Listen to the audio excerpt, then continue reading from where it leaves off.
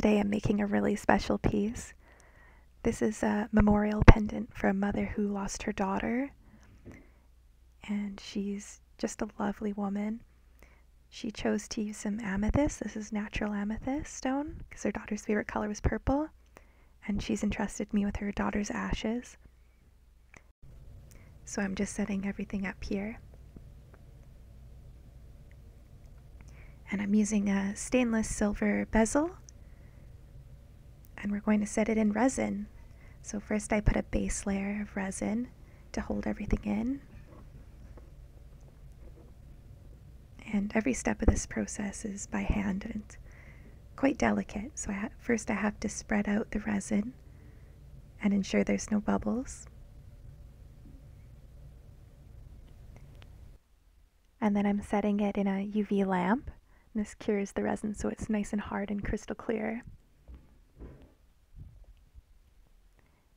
And again, just adding another layer of resin and smoothing it out with my paintbrush, and making sure there's no bubbles.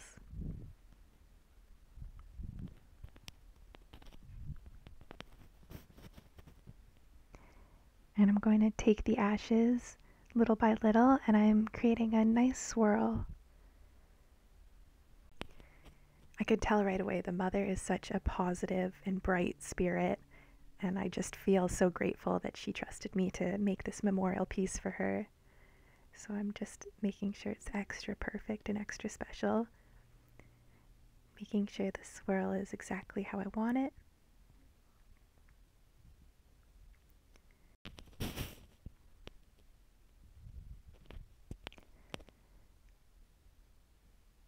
And now I'm going to go ahead and add some real natural amethyst crystals into this. Amethyst is actually a local stone. It's collected right here in BC. So I think that's really neat too.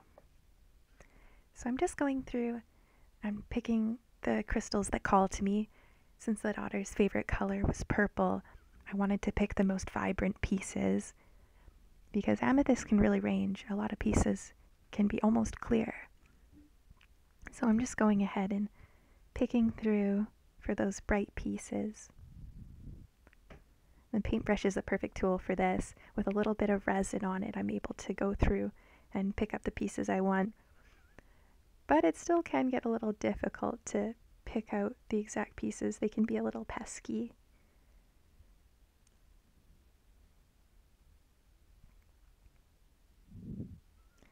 Sometimes I think I'm going to use a piece and change my mind. It's too big or it's not the right shape.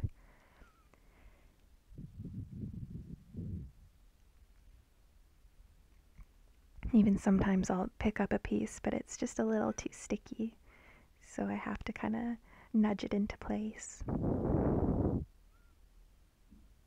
just continuing to add the amethyst crystals into that swirl. And once I felt I had it perfect, I set it in the UV lamp again. And now I'm going to pick out my real flowers. The mother chose to use baby's breath.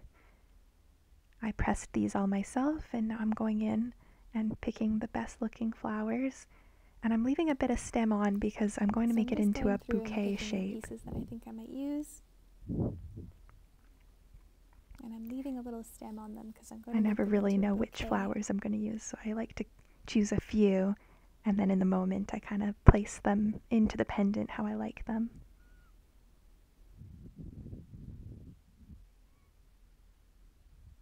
So I add a little base of resin to help stick the flowers into place, and I'm smoothing it out, making sure there's no bubbles, and just placing them into the shapes that I want. Baby's breath are a really great flower for pressing because they're so small, but they're a perfect flower shape. And once I get the flowers into the perfect position how I like them, I'm going to set it in the UV lamp again. And now I'm adding the final coating of resin just to lock everything in. It makes it waterproof and it gives it a really beautiful shine. So I'm carefully adding that top layer. And and removing all the bubbles.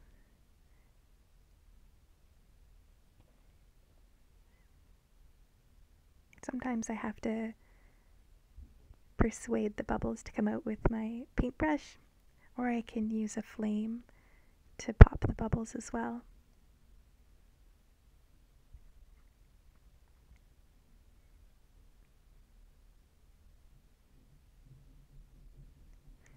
And curing it again. And it's pretty much done. It just needs to finish hardening.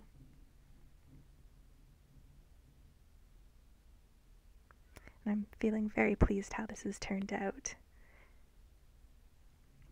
So now that it's all finished, I'm going to clean up my workspace a little bit, and I'm going to drill a hole into the pendant so I can add a jump ring. So I just place it on the wood, and I'm drilling a small hole in the top. And giving it a polish so it has a nice shine. And adding a jump ring. I use really high quality metals. This one is a stainless silver. It's waterproof and very durable. And adding a chain as well.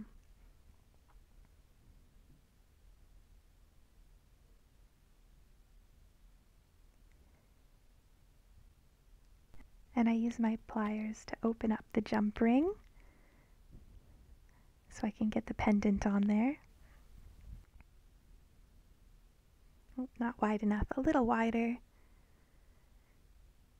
Then I'll just get that into the hole that I drilled.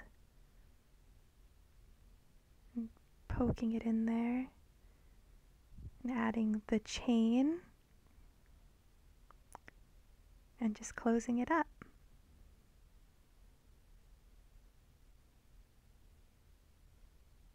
And it's finished. Isn't it stunning? I'm very happy with this piece.